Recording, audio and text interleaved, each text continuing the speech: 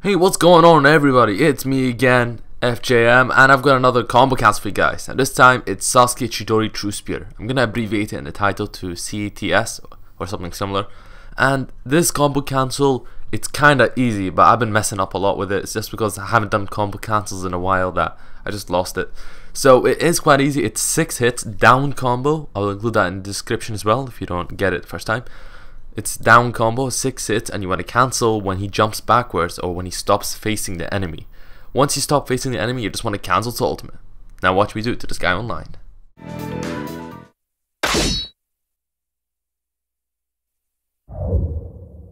Sento Kaishi!